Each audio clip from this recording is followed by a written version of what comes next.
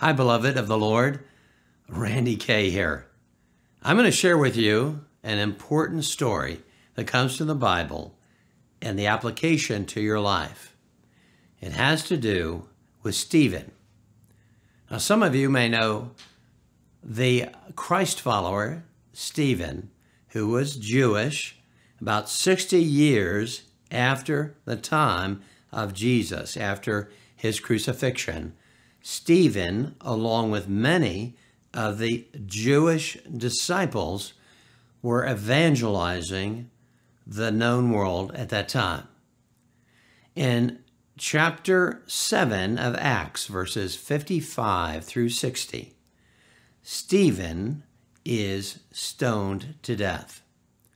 He's stoned to death because he professes to know Jesus as God, as the Messiah. And this, of course, was, more than alarming to the Sanhedrins of the day, that is, the religious leaders. They were angered, incensed. And I say that because normally, as with the Pharisees in the time of Christ, they would go to the Roman Empire, and Pilate in this case, who probably was, we believe, was the emperor at that time, the judge, and they would go to Pilate and say that they have a grievance against Stephen for his having spread this heresy, as they believed it to be, that Jesus was indeed the Messiah. Now, the Sanhedrins at that time went around, that is, they superseded the authority of the Romans. They decided that they would forego the trial that was by law required for anyone who had caused an egregious offense, a heresy, against the religious order, and they would take it in their hands to render a judgment of death to Stephen. Stephen then was stoned to death. And while he was being stoned, the book of Acts in chapter 7 tells us that he looked up to heaven and he saw a vision of Jesus standing the right side of God. He was standing on the right side of God. Now, what's important about him standing as opposed to sitting is that he was assuming the role of the Godhead. He was assuming a position of judgment. And he had declared as such to the people of that time. And so, while he was being stoned, he accounted for this vision, which was documented in the book of Acts, that was written by Luke. Now, Stephen was one of the first accounts of a near-death experience. He saw a vision of heaven after looking up. He was at the effect of being stoned to death, and he was ushered in to the presence of the Lord spiritually, and he was at peace. There was a peace and comfort in him during the time when he was being killed. Now, what does that tell us today?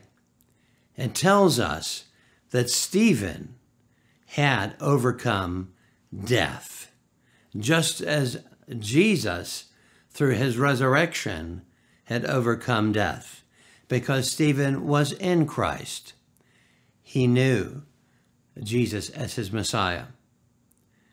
Now, many today would blame the Sanhedrin Pharisees, of course, for persecuting and killing Stephen and even Jesus at the crucifixion.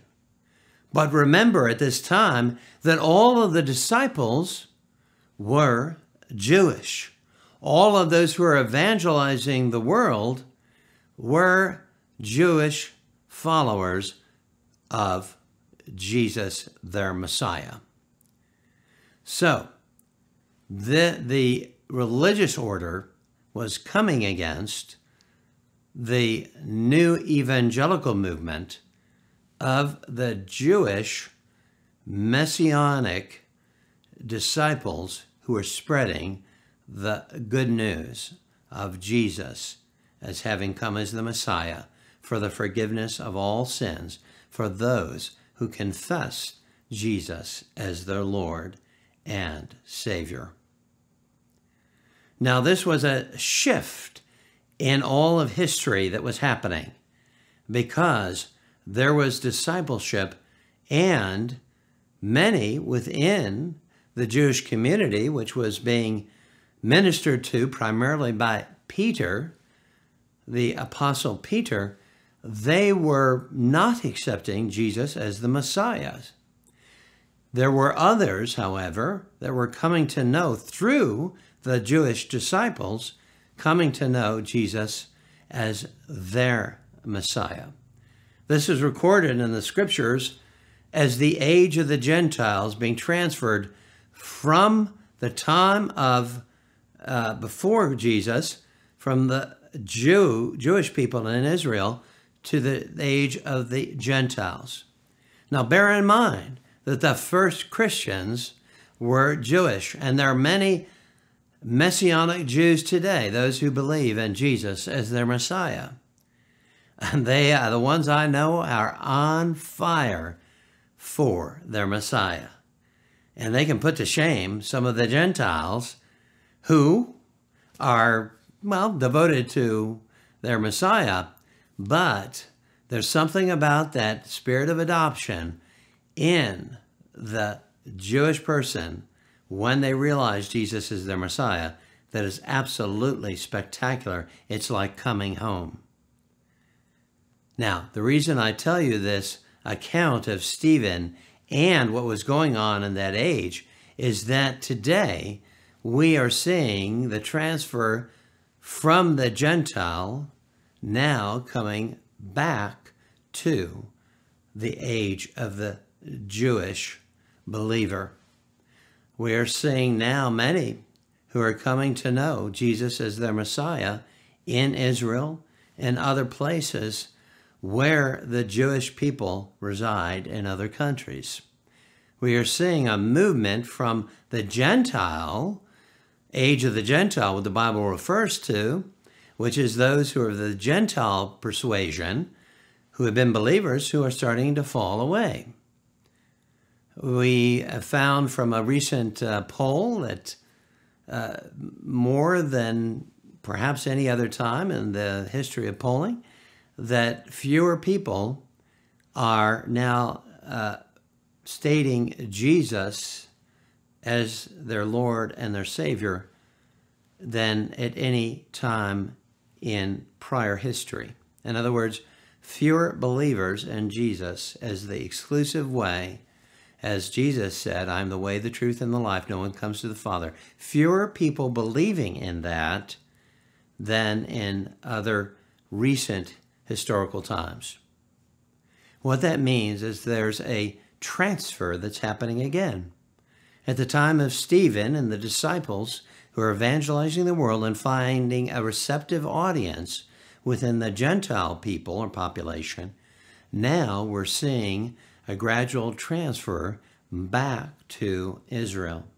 It doesn't mean that God has taken his eyes off those who are of a Gentile persuasion, those who are not Jewish by heritage. No, it doesn't mean that. It means that the favor of God is turning to the outpouring of a revival that will happen in Israel first and spread throughout the world. We're seeing it now. We're seeing it now. Recently, I'm involved in a ministry in Messianic Vision, Inc. that is headed by Sid Roth. He and his team went over to Israel, and they have seen now thousands come to know Jesus as their Messiah. It's like coming home to many Jewish people who are coming to know that indeed Jesus was the Messiah that God had promised them in Isaiah. So we're seeing the revival that is happening. As that revival happens to the Jewish people, there is an outspreading that will affect the world, such that there will be a revival the likes of which all of history has not seen. There will be people of all persuasions who will come to know Jesus as their Lord and their Savior. Why is this important? It is because Jesus, God, mourns for the lost. I've talked about this before, that I heard the mourning cry. That is I won't call it a saddening cry, it's a mourning, M-O-U-R-N-I-N-G, cry in heaven for the lost. So God grieves for the lost such that he desires that all who would be saved will be saved. That is, all who would have an open mind and a desire to know the truth. Because as we know from John 8:32, that if we know the truth, if somebody knows the truth, that truth will set that person free. And when that happens, that person will come to know Jesus as their Messiah, as their Lord. And so that is happening even now. But it will be on the scale the likes of which history has never seen before. Why is that important? Because Jesus is coming in the near future. Jesus is coming to reclaim his people. And once he does that, then we will see what is spoken about in the book of Revelation and in the book of Daniel. And I speak on another video about this very thing, about the end times. But first is the revival. That is the stage we're in. We're seeing a restoration of the age of the Jew, and we're seeing the Gentile now also coming to even a deeper understanding of Jesus as Lord in some areas. In the persecuted church, especially. The persecuted church in places around the globe where it is not traditional or comfortable to be a believer in Jesus, we're seeing an outspreading and an outpouring of the Holy Spirit. Now, those in the Western world are not seeing that firsthand, but it's happening today. We're seeing people in droves of people coming to know Jesus as their Lord and their Messiah. That's happening now. And in the churches of Europe and in South America, Central America, North America, and in other places in Australia, New Zealand, and in the Ukraine, and even Russia, and the Middle East, and other parts of the world, there is going to be a revival.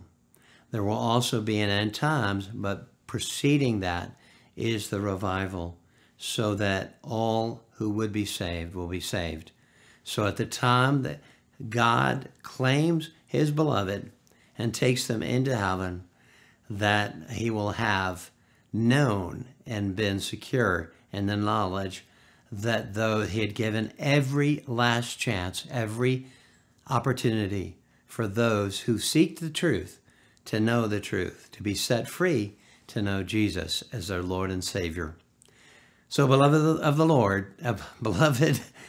Lord, yes, be of good cheer, because heaven is in your future. Until next time, take care, and God bless.